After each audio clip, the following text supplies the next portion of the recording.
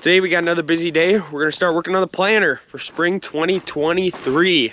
Unfortunately, the planter is in that shed right there, buried behind about 8 inches of ice like this. So we actually won't be able to get the planter out today, but we're gonna start working on some of the parts in the shop. So what we're adding to our planter is we're adding CleanSweep.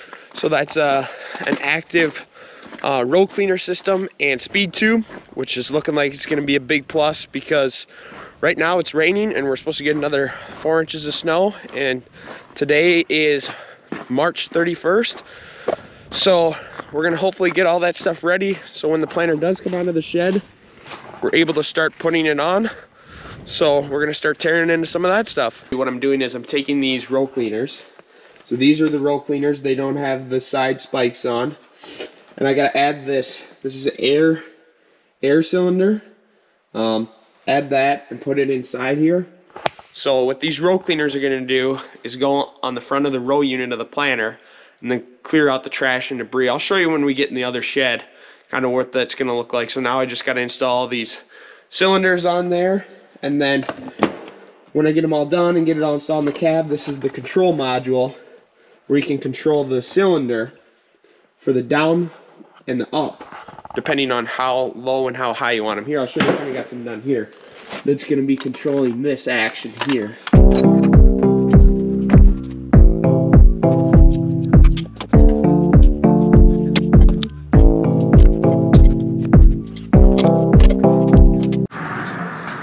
I finally finished putting these dang row cleaners together, 24 of them.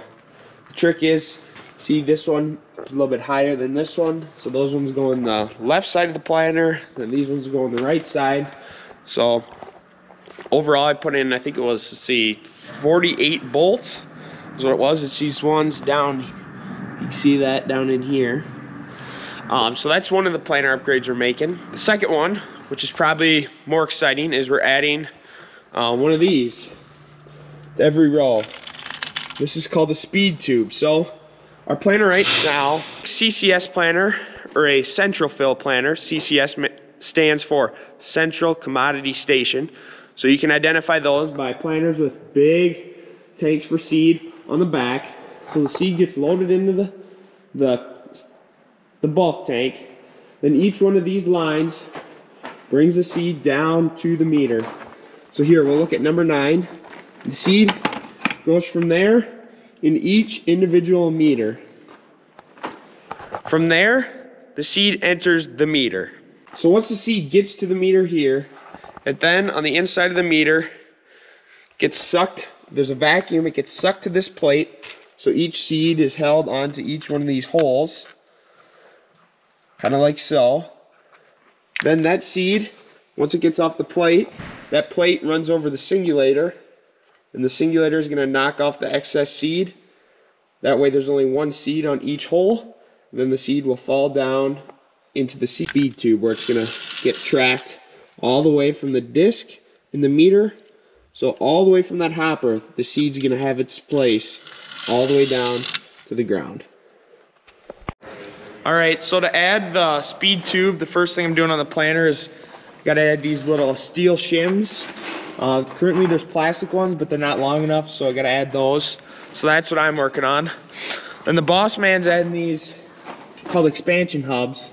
So basically it's for, normally we just have one thing getting run off of the SRM or the module controlling each individual row unit, but now since we're going to be controlling the meter and the SpeedTube, we need multiple. So think of it as like electrical zip strip. So here will be the power in, and then each one will be power out. So we'll use one for our meter, one for our SpeedTube, and then if we ever add furrow force or smart depth or anything else to the planter, we'll have them other outlets.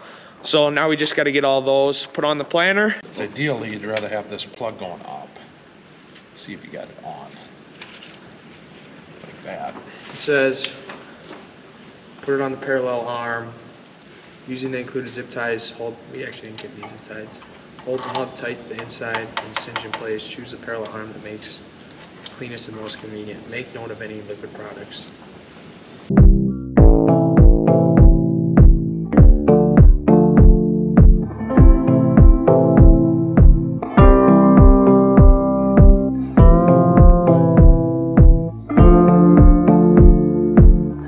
got stalled on the planner. The meter seems like it needs to sit up a little higher now that the speed tube's there, so it's past 5 o'clock. Got to make a phone call on that tomorrow. So figured, got a little bit of time here. Jumped in the tractor, figured might as well go into the display, make some updates.